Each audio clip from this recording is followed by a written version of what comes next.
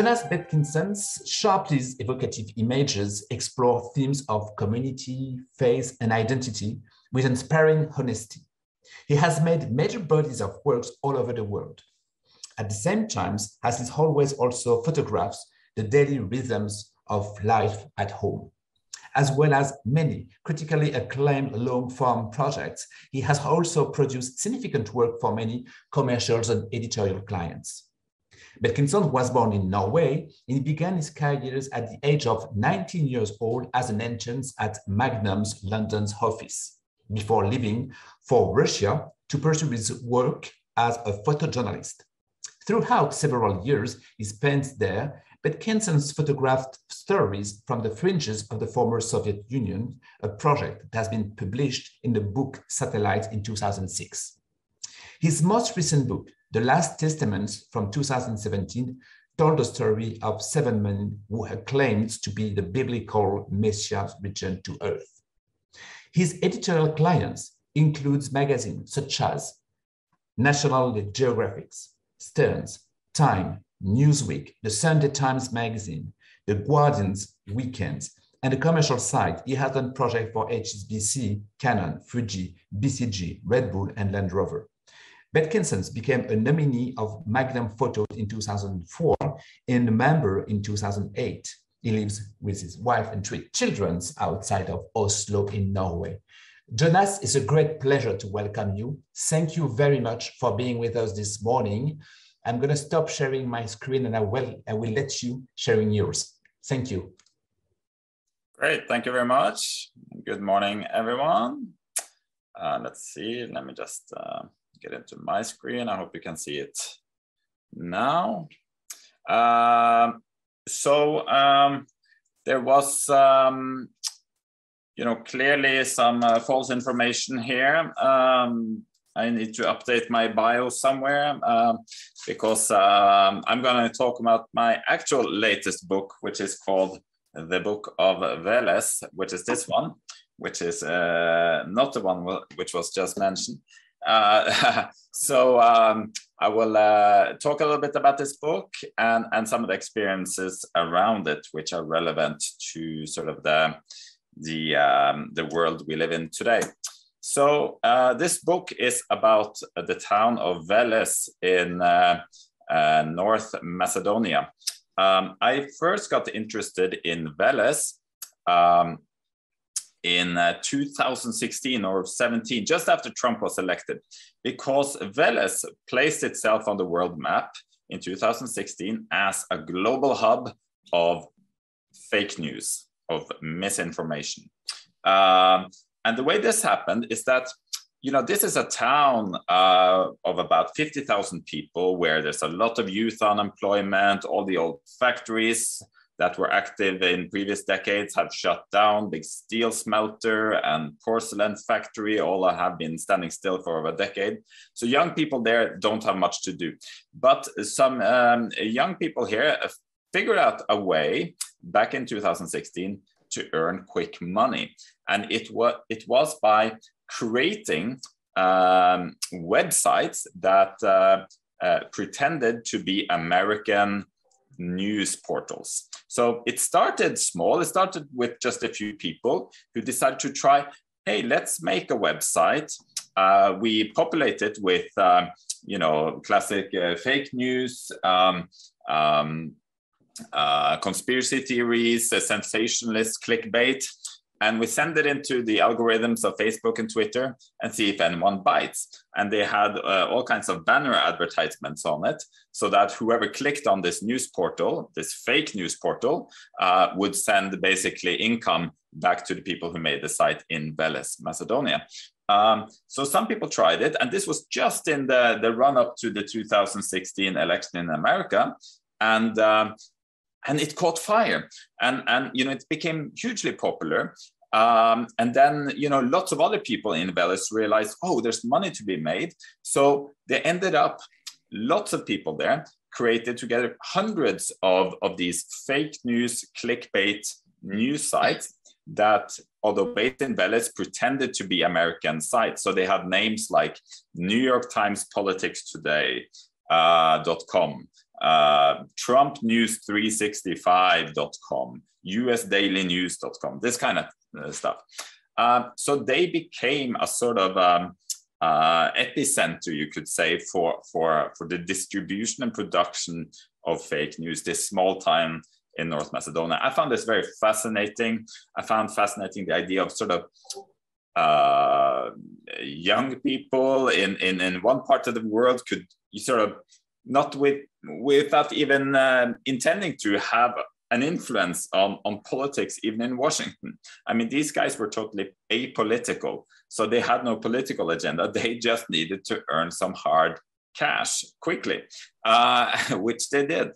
So it had a sort of self-enforcing effect. The more successful the conspiracy theories and fake news they sent out was, the more money they earned, and the more they continued doing this.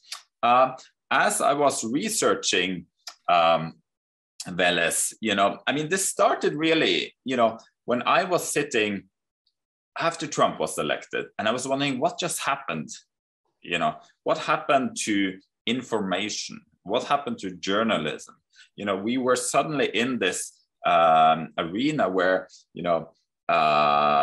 we were talking about alternative facts instead of fact. We were talking about, anything that you didn't agree with was suddenly called fake news, fake information. And this was sort of a new information landscape.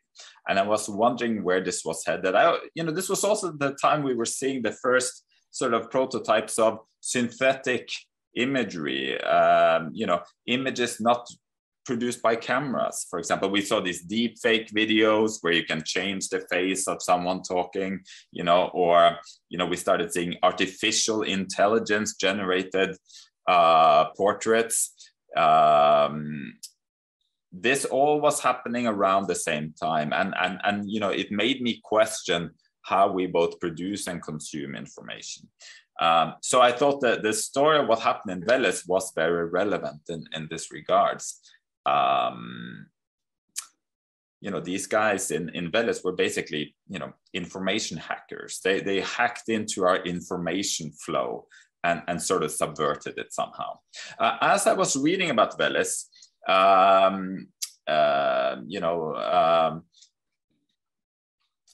I started coming across other strange parallel stories. I was reading about the town of Veles, but then I discovered the story of Veles the god. Veles was one of the pre-Christian pagan Slavic gods, one of the most important ones. And he was the god of chaos and mischief and magic. He was a shapeshifter. He would, walk around and appear as a bear in front of people and try to sort of create chaos. If you know Norse mythology, I'm from Norway. We have a character called Loke, this god called Loke, and Veles was very much a Loke kind of guy. So I was reading about the god Veles, and then I came across the story of the Book of Veles. The Book of Veles was basically something that was found by this man, Fyodor Izenbek. He was an officer in the White Russian army that was fighting the Bolsheviks after the Russian Revolution. So on the campaign trail in Siberia, he found in a burned out building some 40 wooden boards with ancient inscriptions on them, some sort of ancient manuscript in a language nobody could read. He collected these planks and gave them to another Russian scientist, this guy called Yuri Mirulubov, who after some years managed to crack the linguistic code and discovered that this was an ancient manuscript that was also called the Book of Veles, the same title as my own book. If you go into a bookshop in Moscow today, you can find lots of volumes of the Book of Veles. It's quite a popular manuscript. It is about the ancient Slavic people's history and this god Veles, etc. And it's popular in sort of nationalist and New Age kind of circles. It was translated in 1973 into English by a guy at the university in the United States.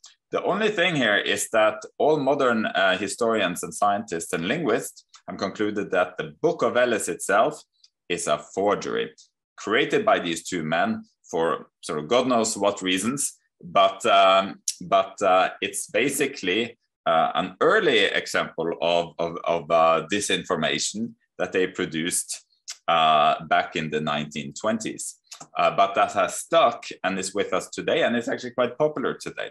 I thought this was amazing parallels, you know, the story of the contemporary fake news producers in Veles that I wanted to make a story about in my own photographic way, and this ancient manuscript, which was also a piece of fake news, you could say. So in my book, you can see I mix these stories. So you have photographs, you have these facsimiles of the ancient Book of Veles as it appeared, and also headlines from the fake news websites that the guys in Veles created. Here you can see computer programmer comes forward, admits to being paid to rig voting booths. Trump was right. And this is from the website usadailypolitics.com, which is actually a fake news website created in Veles, Macedonia. So that's how you move through my book. Some facsimiles from the ancient text of the Book of Veles and headlines from the fake news websites. Here we are from 365usanews.com, and then these photographs of the environment that these people operated in. And this was work that was created in people's kitchens, in back rooms. I mean, it was a real sort of this fake news production. It was a sort of homemade kind of affair, you know, where they were just experimenting and trying to find new ways to do things. And so what was successful, what made people click on these articles, and you know, whatever, you know, what became popular, you know, they would make more of. So that is how I started this project. But there is more to the story than what I have said so far, because like I said, I was interested in this emergence of synthetic imagery. You know, deepfake videos, images created by artificial intelligence, rendered images instead of captured on camera images. And I started wondering before I went to Veles, like, where is this technology at today? How hard is it to use these technologies to produce images from a computer chip instead of from a camera, as I have always done?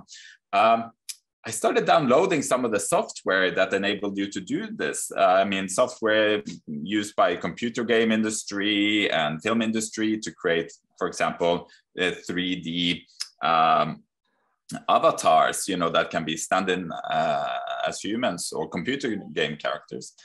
How hard is it to use this technology? And I started playing with it. So, wow, you know, is it gotten so easy and the technology is so good that even one averagely nerdy freelance photographer like myself can basically use this technology to create a fake photo reportage. And as I was experimenting with it, I realized, you know, I think the answer to that question is going to be a scary one. So that is what I actually set out trying to do when I went to Veles. So you see here an image of this man and a dog sitting on this car. Well, it wasn't actually like that. You know, the scene was more like this. It was an empty scene, and all the people you have seen in the images so far basically don't exist. These are 3D models. These are computer game characters that I have sort of put into a photojournalistic context. So while we see this scene, you know, it's something that a photojournalist like myself would be very excited to see probably. You know, you have a broken down factory, very symbolic. You have this poor man keeping himself warm by the fire. Maybe he lives inside the bus. You have a car wreck. You have kids running around, a classic sort of World Press Photo Award winning scene, you know. Well, it's just too good to be true. So this is how I went there. You know, we know that the guys in Veles got rich from creating fake news, you know, and people bought new cars. Yeah. And yes, I saw people park in strange ways when I was in Veles, but maybe not as strange as this, and so forth. two people standing by a fast food cafe, just a figment of my imagination. And this is basically how I created this whole report. Just in short, how was it done? We see this portrait of this girl. You know, you see in the book, she looks like, you know, a portrait of someone who was involved in the fake news. Well, you have to start with a model. You have to clothe them. You have to, you know, shape them. You can morph them in any way you want, you know, tall, short, big, small, you know, wrinkles, texture of skin, etc. You know, my wife is very frustrated because I have, you know, spent 10 times the amount of money on the wardrobe of these avatars than I have spent on myself in the last 10 years, probably. But all this software is basically free to download. Anyone can start it, and then, you know, you can maybe have to buy some clothes and some special things. And like you can see here, you have to, you know, create expressions, poses. So you can, every muscle in the body, every joint, every muscle, you can manipulate, you can animate them, you can motion capture them, or you can just use pre-canned poses as well. So they're basically infinite amount of possibilities. When I went around, like I said, I did go to Vélez. I photographed the background scenes and populated them with a layer of false information. So basically, the first thing I did after capturing the scene of the stairwell is to convert that image into a 3D model. This is also free software. Anyone can do it. It's not hard. And then create a space in which to insert these sort of 3D models into. And you can see here, you know, they're wearing these kind of anonymous masks, etc. And that is basically because in the original story of what happened in Vélez, you know, when the guys in Vélez were discovered to be this amazing hub of false information, all the world's media went to Vélez. Sort of in the end of 2016, beginning of 2017. New York Times, BBC, Wired, Guardian, they all went there. And I realized it looked like it was hard to get access to these people. You know, they were trying to stay anonymous. Nobody wanted to really be photographed, you know, because of course they were worrying about their reputation, etc. So in my fake imagery of the fake news producers, I tried to retain that sort of sense of distance to these people. I wanted it to look like, you know, I went there and I didn't have great access to them. I was struggling to get access to this environment, like I probably would if I had gone there to do the real story. So, you know, the story of what happened in Vélez and the fake news production there is very much a real one. But everything you see is basically fake. So it's a fake photo essay about fake news producers. You know, the thing is, you have no limits to what you can do. So you remember, maybe I told you about the god Vélez, you know, the god of mischief and chaos and fakery, which has the same name as the town. Well, I told you he was a shapeshifter, right? I mean, like when he went around trying to conduct his evil plans, he would often appear to people as a bear. So I wanted Vélez, the god, to appear in my picture. So I started seeing bears all over Vélez. Well, I didn't see them, of course. I just bought a 3D model of a bear and put them into my pictures and made the bear walk around. So I could be a sort of National Geographic wildlife photographer without leaving my office. Some of the other images, you know, they're kind of too good to be true. And that's how I wanted images to be. You know, I wanted to leave breadcrumbs and hints that, you know, there's something wrong. This is too much. There's something not to be believed in these pictures. And I wanted the whole project to be almost like a Turing test, you know. Can we tell the difference between something that is a machine or machine made and something that is human or human made? So all of these images, there are small hints at this not being real. All the people you see animals and objects. You know, there are suspicious things going on in every single image, even if it doesn't have people in it. I also wanted to play with that sort of classic journalistic cliche we have of this part of the world, the sort of Eastern Europe cliches. You know, you see this in documentary photography and photojournalism all over the place, of how we see, you know, so Eastern Europe, broken down factories, Soviet era apartment blocks. And I wanted to, in a way, almost create a parody of this, the sort of cliches of photojournalism. Maybe even a parody of my own work. And sort of play into this. You know, what would we want this story of fake news producers in Macedonia? What do we want it to look like? You know, well, it should probably look something like this. You know, shady guys sitting in sort of crummy apartment buildings. Of course, we need some soldiers, some rifles, barbed wire, and you know, grainy, journalistic-looking images. You know, so I try to play into these kind of stereotypes.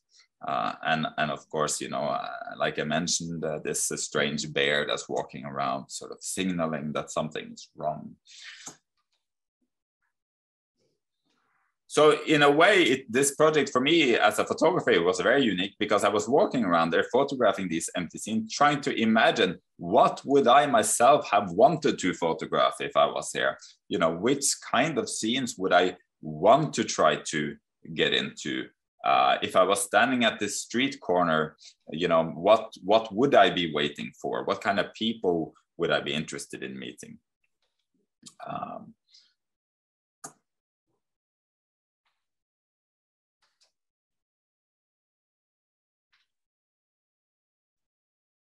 So I usually don't actually say exactly what is computer generated and what is reality in these images. That's a part of the sort of treasure hunt one can do with this project later. But, you know, as I was getting to know this technology, by the way, I have to say, you know, I have no prior experience of working with these kind of technologies. Everything I know about how this is done, I learned by sitting a few hours on YouTube tutorials. You know, I'm no training in any of this, but the fact is, this is actually that simple to do, that all you need is, you know, some free software to get started, some YouTube tutorials, and off we go. We create even visual fake news. As I was getting into this whole production, I started, you know, discovering other arenas where synthetic information is making great developments. For example, it's not just happening in imagery. The technology of artificial intelligence, machine learning, text generation is moving very, very quickly. And all the big tech companies are sort of vying for supremacy on this arena. It's become a prestige competition almost. And I wanted to see, you know, can I make use of any of that? So I found an open source system through something called OpenAI. They have a AI text generation system that at that point was called GPT-2, but now it's already way bypassed by GPT-3 and soon GPT-4. Very powerful systems. Basically, the way they work is that, you know, you have a machine learning system that is trained itself to write English by just mathematically sampling, let's say, 16 million website text. Nobody has taught any grammar to these systems, any rules about language. It's basically just mathematical comparisons of millions of websites. And you can train them. So if you feed this GPT system with the entire works of Shakespeare, in the other end, you will get more Shakespeare verse. If you feed it with a Holy Bible, it will start spitting out sort of inspirational Bible text at the other end. So what I did, because any book like this, any photo book like the Book of Ellis, it needs to have an introductory essay, right? That's about the issue of fake news, about my experiences in Veles, etc., etc. So what I did was that I took all the English language articles I could find where journalists actually went to Welles to make a report about the fake news production scene there.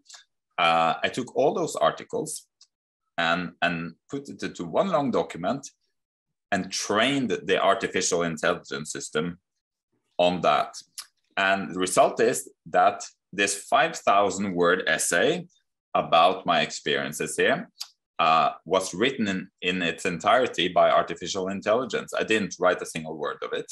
All I did was you can generate infinite amounts of such articles because it's just written by a computer. I had it generate a bunch of different versions, and I cut and pasted different sections that I liked together. And I also sort of prodded it into different directions, like I need some interviews, I need some descriptions of Welles, I need some sort of political background, I need something about myself. And this is all written by machine. And if you look at it and you don't know much about this story, you would probably buy into it. You know, you can see the headline there. It doesn't look off by any means. The only thing, it writes stuff like, how did a town that used to produce clothing in China, well, they didn't actually produce clothing so much in Welles. They produced steel and stuff like that. But, you know, the computer has no relationship to the fact. It just has sort of picked up that, you know, there was industrial production in Welles. So it writes clothing instead of steel. Or it says, now house thousands of fake news websites. So it has sort of mathematically computed that in Welles, they made, you know, a great number of websites, fake news websites. The real number was in the hundreds, not in the thousands. But when you just read it like that, you might not even notice, you know, and the text goes on and on. And you know, if you don't know much, if you're not prepared to know that this is fake, you probably just wouldn't pick up on it. This is all written by machine.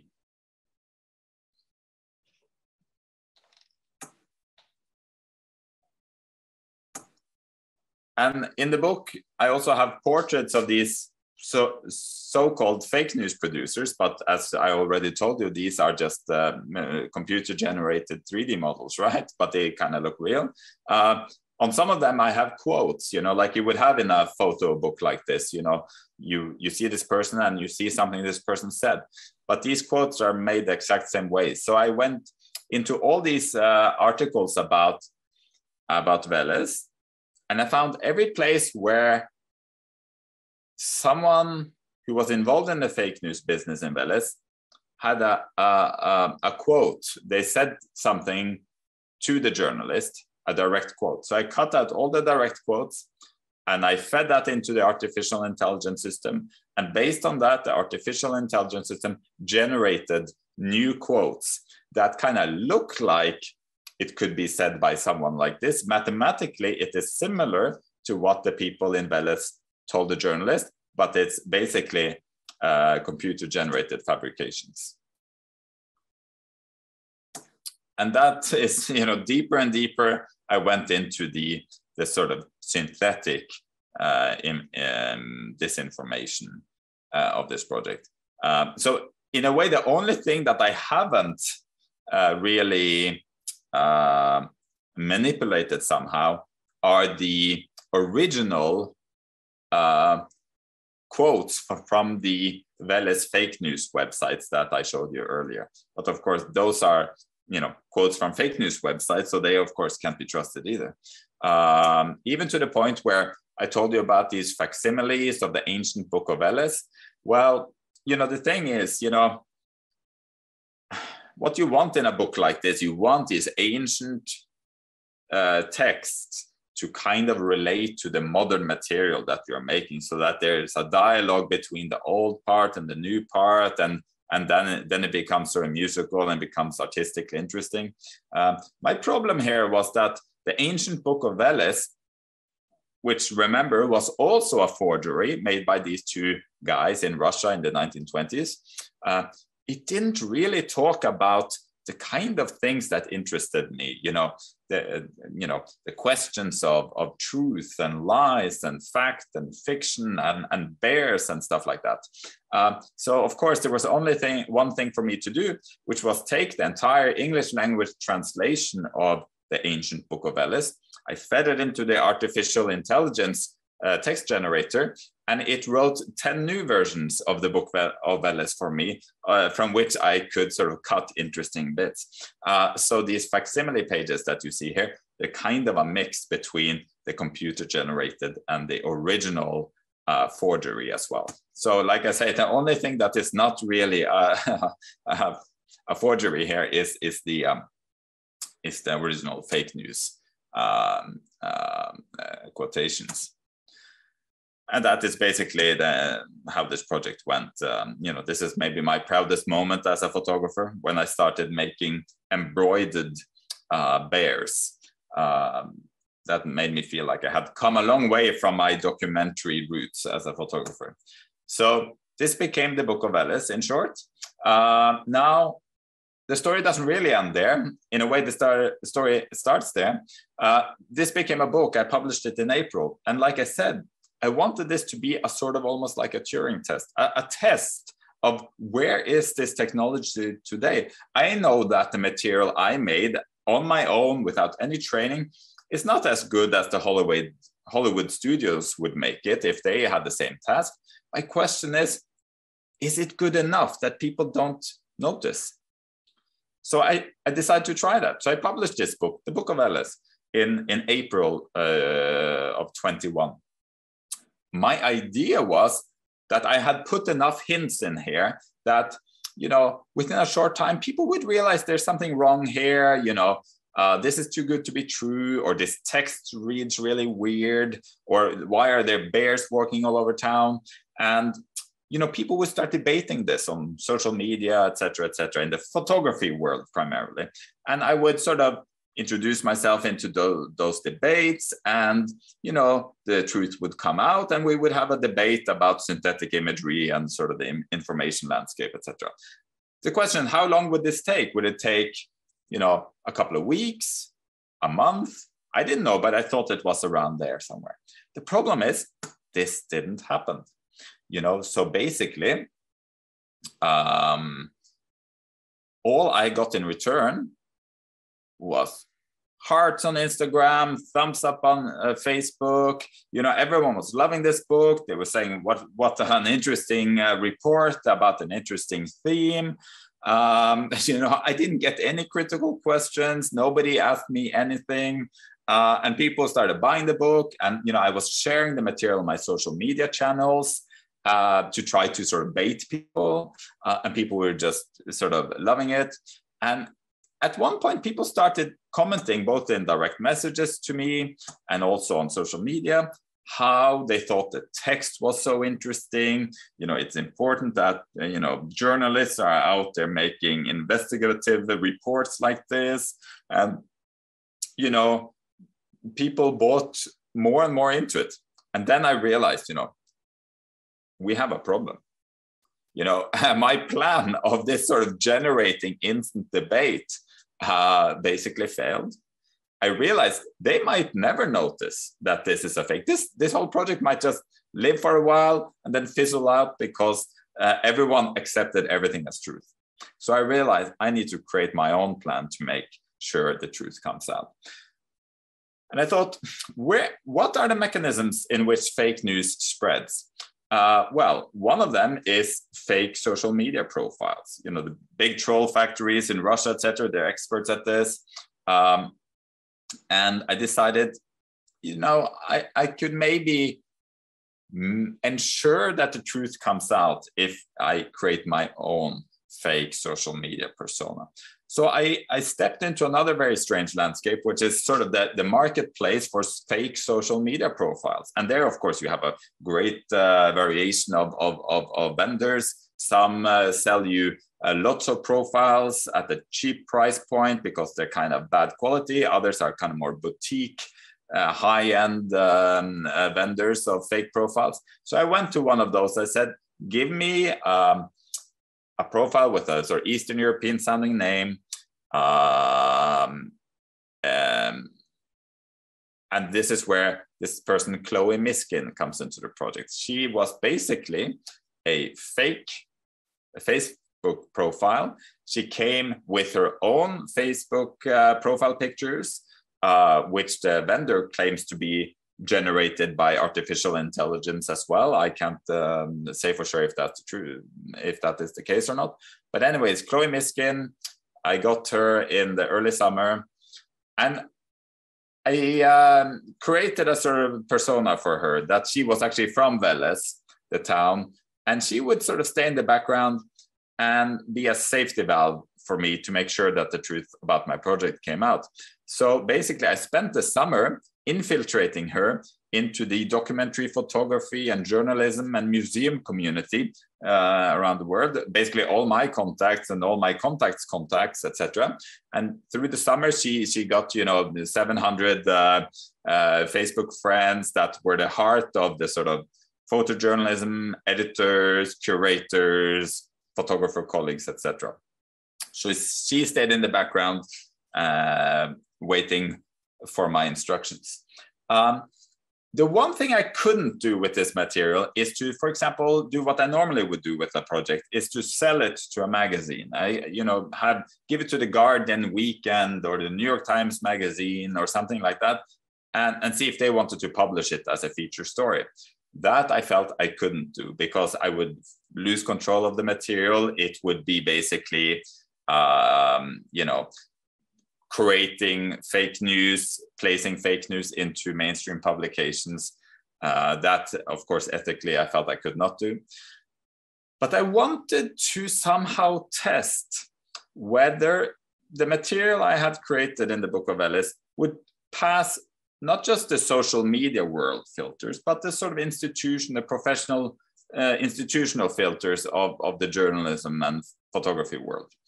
The one place I felt was a legitimate target for this was the Visa pour l'Image Festival in France, which in Perpignan in France, it is in the early September every year. It is the world's biggest photojournalism festival, where the curators of the festival go through all the photojournalism that was created in the last year and pick out what they think is the best and show them in exhibitions and on giant projection screens in the evenings like this. Because this is an industry event, I thought this might be a legitimate target for this. So I sent it to them in the early summer without saying what this material actually was. They came back to me asking, very interesting work. Would you like to have a screening at the festival this year? And that's what happened. So in early September, after the whole summer had gone and nobody had asked me any questions about this material, it was accepted and shown in the world's biggest photojournalism festival. Vélez, le lieu, a aussi donné son nom à de nombreux lieux comme la ville de Vélez, en Macédoine du Nord. Ironie de l'histoire, en 2016, Vélez est devenu la Mecque des fake news, ce qui était un centre industriel de l'ancienne Yougoslavie. And this was about as far as I wanted to take, because now I had really sort of gone beyond any line that I ever thought I would cross. And I had decided, if it comes to the point where nobody asks any questions all throughout the summer, and it is shown at this industry festival where all the magazine editors and my photographer colleagues, they're all sitting there looking at this material. If after 24 hours after that screening, nobody has said anything to me or asked any questions about this material, then I have to blow my own cover. And this is me sitting at home the next evening after there has been complete silence after the screening.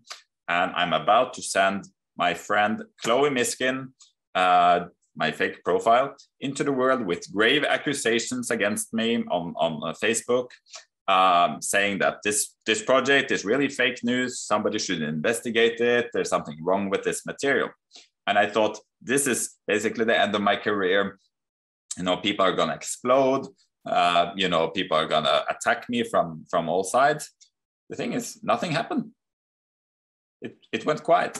So Chloe doesn't give up. She goes into sort of photo discussion forums on Facebook with the same accusations. And their debate starts and people start debating what Chloe doesn't say exactly what is wrong in these pictures, because I wanted people to figure that out themselves, but she's alerting them to there's something wrong here.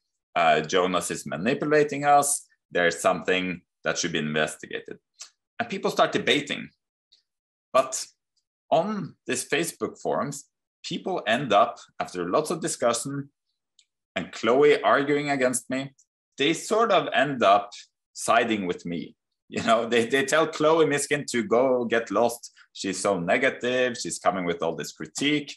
Stop it. Don't destroy the good vibe here. So I realized I was probably in the wrong place. I should have been on Twitter, where the ignition temperature is much lower, where people argue much more violently. So my plan to reveal the truth on Facebook fails, and I have to spend a few weeks creating new profile, Chloe Miskin on Twitter. I buy fake followers for her. I even create friends for her on Twitter so they can attack me en masse. And it takes me a couple of weeks. After that, around the September 20th or so, Chloe is ready. She comes with the same sort of accusations on Twitter. She goes into existing discussions about photography ethics on Twitter and attacks me there. And then finally, it sort of explodes a little bit. People get very upset about the idea that I have done. I have paid people to appear in my pictures. I'm sort of deceiving people, etc. And Chloe pours gasoline on the fire, and people get upset. After about a day of this, one very sharp-eyed critic discovers that there's something wrong about Chloe Miskin as well, because she realizes that one of Chloe's friends, whom I needed a profile picture for, so I looked in some of my other rendered computer-generated images, she was wearing exactly the same funny pink sweater as one of the people in my Welles book. And he puts two and two together and realizes that this is basically a trick that I'm playing. And I can finally, after many months of being a criminal, I can breathe out and tell the truth about this whole project. On Magnum Photos, my agent, we run a big Q&A about exactly the motivations and procedures that I went through for this project. I share it, Magnum shares it on all our channels to make sure people now get a follow-up. And it creates a lot of debate out there and discussion about not just what I have done, but also about the issue of synthetic imagery and information. Yeah, there's a lot of noise on Twitter. The people at Visa Problemage Photojournalism Festival, of course, put out a statement, and they are also somewhat upset with me, as I can understand. I hope that, but I think in a way we have a very similar agenda, because this whole project I have done is basically done from my side as an attempt to protect journalism. From my side, this is not an attack on journalism. This is an attempt to wake us up to the huge threat of synthetic information that I believe we will get very familiar with in the years ahead. There are other people who are not very happy with me, not everyone expressing themselves so diplomatically. And that's when it's very nice to have a alter ego on social media that can help spread these kind of criticisms even further. So Chloe Miskin, she's actually still out there spreading every critique against me on all channels. She's basically completely unstoppable. And anytime there's a review or someone says something negative, she's out there spreading the word. But there has been a lot of interesting writing about this, and the project has, you know, from my perspective, been successful in really starting a big discussion about synthetic information and the information landscape of the future. You know, if it's this easy for me to even fool, you know, the industry professionals of photography and journalism, how easy isn't it to use these technologies to deceive, you know, people everywhere? So this is Le Monde, the Washington Post, Norwegian newspaper, Danish national paper that also wrote about this question that I'm posing on their lead editorial, which was an arena they have never written about photography. So for me, this is really, I had many questions about my own project and what my own methods here, but in a way, I felt that in a way it's been worthwhile because it has started so many discussions out there and really made us maybe aware of this issue. El País. I'm ending this with just a little look at. We see here Wired, the tech and media magazine in America, wrote a big article about it. I'd have to just stop here at the end of the presentation because this is not just showing it to brag and show how successful this was, but this generated the most interesting media coverage, I think, of this whole project. Because as Wired was publishing this on their site, I was looking through my Google News alerts to see if anyone else was writing that day about my project. There was a time when a lot of media coverage was happening. And I saw there was another media that I hadn't heard about that was also writing about it, called TexasNewsToday.com. And I thought, oh, that's interesting. They're writing about it even in regional papers in America. That's really great. I'm very successful because now the debate has even reached sort of Middle America. And I started reading it and I thought, wait, this kind of reminds me of something. And I realized, oh, it looks exactly like the Wired article. The headline is almost the same, except it changed one word, bogus and fake. But the construction of the article is almost the same, except on the TexasNewsToday.com article on the left, they have all these banner ads and you know, the writing is a little bit funny. They have kind of changed some of the words. They've misspelled my name throughout the article. They've rewritten some sentences, but it's basically lifted the Wired article. And I thought, what is this? And I thought, the one thing this reminds me of are the original fake news websites from Veles. This is exactly what they look like. And I thought, oh my God, is it the Veles fake news websites that are stealing articles about my fake project, about their fake news websites? And my mind is starting to boil. And I start trying to figure out who these guys are in Texas. I read about us. And it says, you know, utilizing a vast network of strategically situated correspondents all over Texas, TexasNewsToday.com is at the vanguard of every breaking news story that matters most to the common man. And that is a, you know, national and international newspaper. So where are they in Texas? Are they in Dallas or Houston or Austin? Where are they? Oh no, they are in Pune, Maharashtra state, India. Oh, that's strange, you know, for a Texas paper. And who is this Louis Privé that is writing? Because the Wired article was written by a guy called Tom Simonite. So who is Louis Privé? So I started looking at TexasNews.com. What else has he written? And this is just one screen grab from one moment in time. And you can see all his articles, 9 hours ago, 14 hours ago, 14 hours ago, 17 hours ago, 21 hours ago, 22 hours ago, 22 hours ago. So basically the guy is writing 7, 8 huge, long form articles every single day, every single week, every single month, every single year. So that's basically a bot.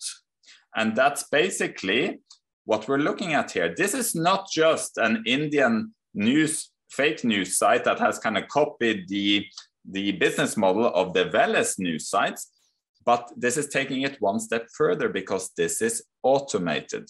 This is basically crawling the net, stealing articles, automatically rewriting them and republishing them and creating clickbait and links and income generating material. And you can see it's automated because if you looked at the publication history, for example, on Google News, you could see that the Wired article was published, let's say when I saw it first, 8 hours ago, and TexasNewsToday.com 8 hours ago. They were published simultaneously. So this is basically an automated news site. With a little bit of better graphic design, a little bit of better algorithm, will people ever be able to tell the difference between a sort of automated bot clickbait fake news site and the real thing?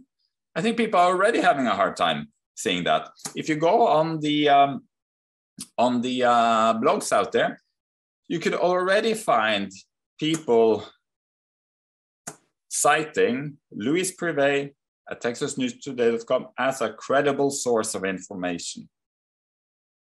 And this is probably the best picture we have of the information landscape that we're about to walk into, where this mixture of information, misinformation, disinformation, information created by humans, disinformation created by machines, and combinations thereof, we're gonna be having a huge problem sorting through it all. And that's, I guess, the main message I have for you today, that this is something that we will have to deal with in a big way in the years to come. Thank you. Thank you very much. Thank you, Jonas. Thank you for your presentation. That was fascinating, actually, to be very honest with you. I don't want to waste so much time, and I'm going to go through the questions from the students we received. Let's start with the first one from Zuo Chen. I guess he or she probably said, what experiences of your developed your sensitivity of creativity and originality? And what do you think common people, not from an artistic background, could do to maintain or improve their creativity? It's a very interesting question that I could probably spend 4 hours more talking about, a whole seminar. But if I'm going to boil it all down, for me, this is really everything I do, the basis of all of my books and reports, and it boils down to curiosity. It's all about curiosity for me. It's about sort of like letting curiosity, questions I have about the world, questions about myself and my neighbors, and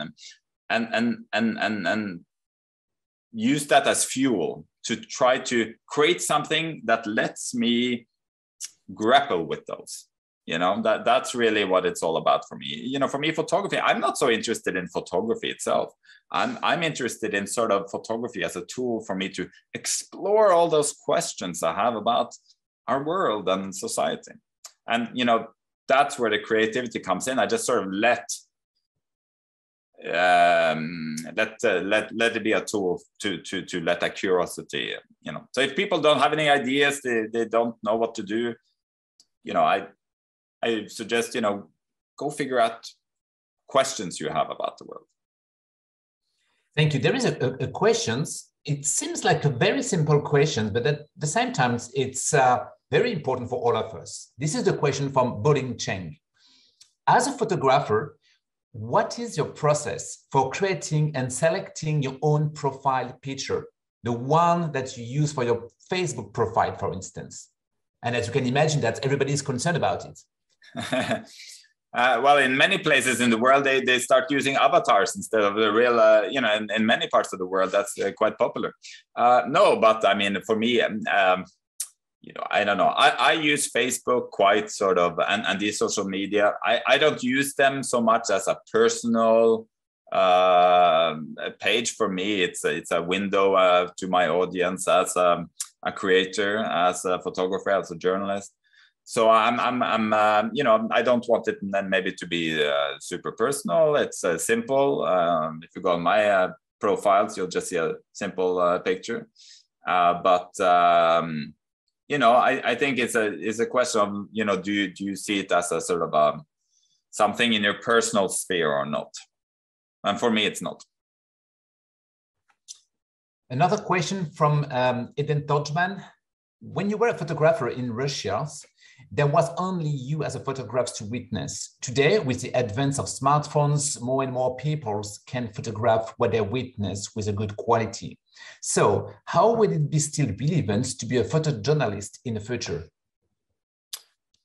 Yeah, I mean, this is a very relevant question for the industry that I'm part of, you know, you know, of course, the role of a photojournalist or documentary photographer has changed a lot in the last decades, not just now with the smartphone, but, you know, TV and you know, internet, et cetera, et cetera. You know, back in the 1960s, you know, the photographer was really the first-hand witness of a world events, you know, maybe the first one on the scene, and people saw the image 2 weeks later and it was still fresh. Today, of course, like the person mentions, you know, citizens themselves often provide the first encounter visually with something.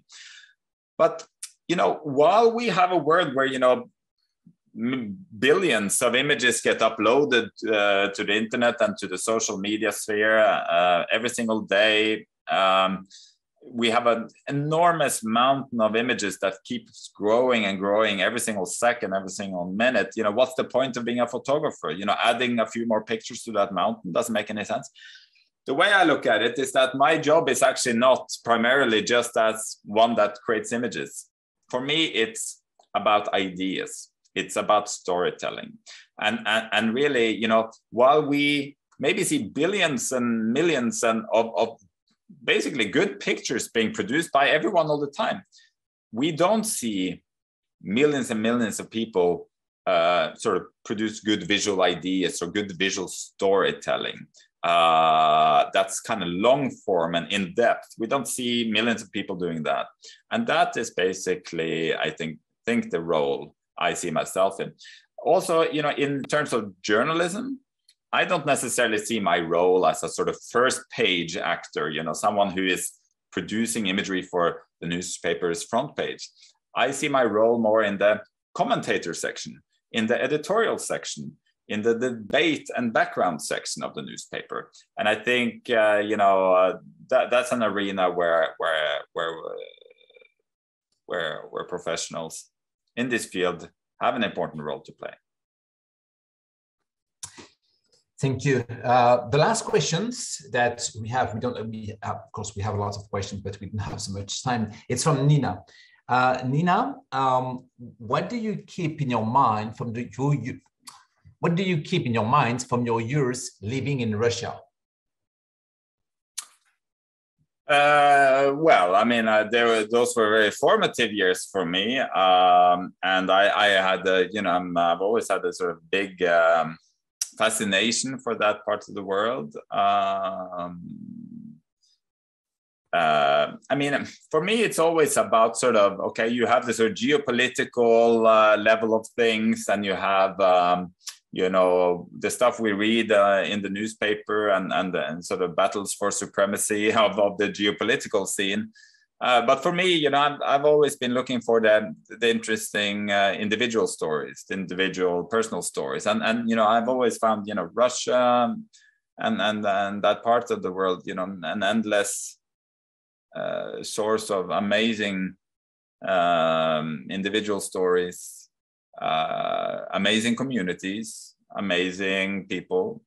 And you know, I've made a lot of work, you know, chronicling people's lives there, also in the sense of sort of, you know, Russia can be a brutal system in some ways, also historically, and that has created some very strong people and you know, strong stories. So my approach has always been to go on the sort of individual level. Great, thank you very much. Thank you, Jonas. Thank you all. Thank you. I don't have so much time, but again, thank you very much. That was fascinating. On behalf of all the students, I just want to thank you again. Take care of you, and we hope that maybe one time you will be able to join us at the campus for another conference. Take care. Thank you so much, Jonas. Great. Thank you very much. Thank you. Bye-bye.